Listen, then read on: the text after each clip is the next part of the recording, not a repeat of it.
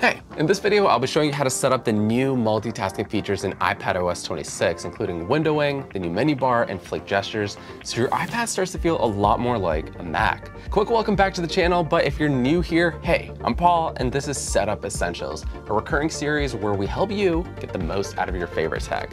Today's all about iPadOS 26, so let's get started.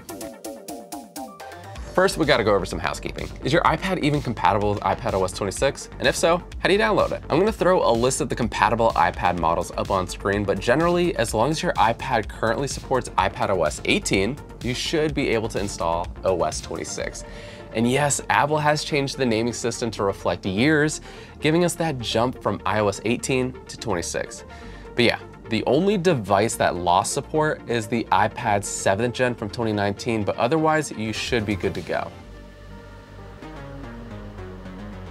Now, if you're watching this down the road and it's already September 2025 or later, you can skip this section because it means you should just be able to download iPadOS 26 by following the regular update steps found in general settings. But at the time that we're publishing this video, iPadOS 26 is still in public beta, which means you'll need to install the public beta profile on your device first. And it's a lot easier than you might think. First, head to beta.apple.com and sign up for the beta software program. You can do this directly on your iPad using your own Apple ID and password. Now, the iPadOS 26 public beta should be waiting for you. Just head to Settings, General, Software Update, then tap Beta Updates. From there, choose iPadOS 26 public beta from the list. Now, depending on how excited you are for this, you have two options. You can either update now if you're ready to go ahead and you want to start downloading right away, or you can click update tonight if you'd rather let the install happen while you're asleep so it's ready the next morning. Whichever you pick, your iPad will ask you for your passcode. And if you went with update now, the download will begin immediately. But just a quick heads up, these betas are pretty large and downloads can take a while to install. So make sure your iPad has enough battery, or better yet, just keep it plugged in during the whole process. Once it's all downloaded, your iPad will prompt you again to install now or wait until later. Once installation is done, your iPad's gonna restart. And just like that, you're on iPadOS 26 and ready to test out all its new updates and features. So the first thing you'll probably notice with iPadOS 26 is this new look called Liquid Glass, which introduces translucent icons and buttons. It might take a bit of getting used to, but hey, that's what we're here for. So if you like these kind of walkthroughs, give this video a thumbs up and subscribe for more setup essentials. I started this video off by saying iPadOS 26 features will make your iPad feel more like a Mac, and that's largely thanks to the new windowing and multitasking features, which are extremely useful for turning your iPad into a MacBook replacement or even your main device for work, like I've been doing for the past couple weeks. So here's how you can start using some of these new features. From the bottom right corner of a full screen app, you're going to tap and drag or use a mouse to resize your apps freely. Some apps may also change their layout depending on how small you size them so that they're still usable.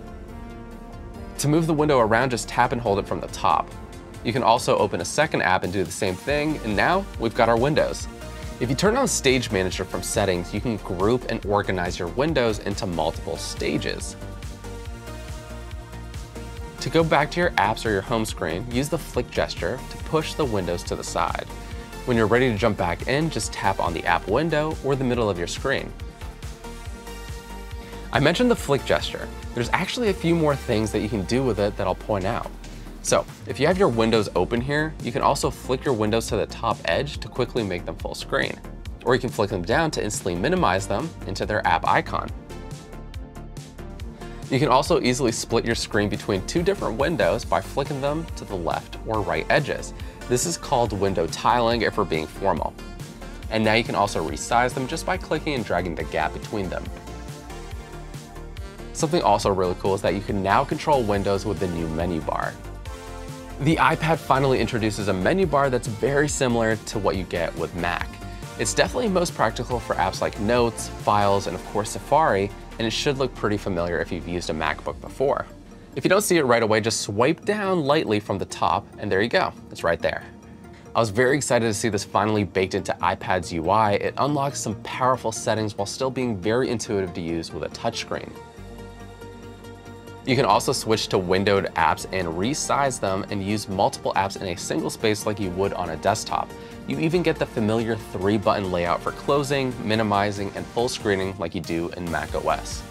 I personally love using this feature and I've been using it so much, especially with a wireless mouse connected, but I'm curious to hear what you guys think and how you've been using it. I already touched on some iPad apps, but there's one new app making its way to your iPad. Well, it's not new exactly, but it's definitely new to iPad and it comes directly from macOS. I'm talking about Preview. Preview lets you view, edit, and mark up PDFs and images on your iPad using an Apple Pencil or by touch. You can access all your PDFs and images from the Files app using Preview, and that lets you create an empty page or use the Apple Pencil to draw and write on it.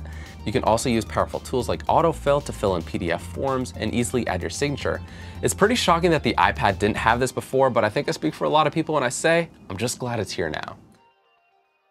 But back to the Files app for just a sec. iPad has had it for a few years now, but it's now significantly updated. There's a new list view, and finally customizable folder icons where you can add custom icons and emojis and even choose from specific colors to make them easier to identify. And what's great is these customizations will sync across both iOS and macOS, which is great for anyone using multi-devices.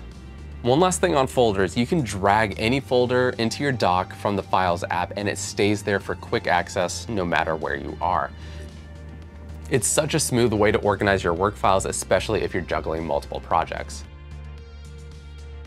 Besides all the iPadOS 26 features I've already gone over, if you really want your iPad to feel like a Mac, here are a couple accessories you want to pick up.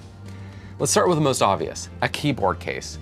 Whether you go with Apple's Magic Keyboard or something third-party and about half the price like the ESR Rebound case, which I'll link below, having a physical keyboard instantly levels up how you can use your iPad. And I really like this case because you can quickly rotate your iPad between landscape and portrait depending on what you're watching or working on. Next up, the Apple Pencil. It's not just for drawing, it's also great for marking up PDFs, especially in the new Preview app, writing journal entries by hand, or even navigating the UI with more precision. If you really want the full desktop setup, don't forget external displays. iPadOS 26 now supports them better than ever. Just plug in via USB-C and you'll get that second screen experience with proper window management. And it's not just mirroring anymore, it's a big upgrade that I've been waiting for years. And yeah, that's iPadOS 26. Multitasking, windowing, accessories, all of it. Honestly, this might be the biggest leap forward we've seen in iPad in years, and it's starting to finally feel like the Mac alternative a lot of us, myself included, have always wanted. If this video has helped you out, give it a thumbs up and hit subscribe for more setup essentials just like this one. Let me know in the comments what you're testing out in iPadOS 26, or if there's a hidden feature you think I should cover in a part 2. You can find us everywhere at Tom's Guide, and you can follow me to see what other cool tech I'm reviewing. Until the next one, I'll catch you later.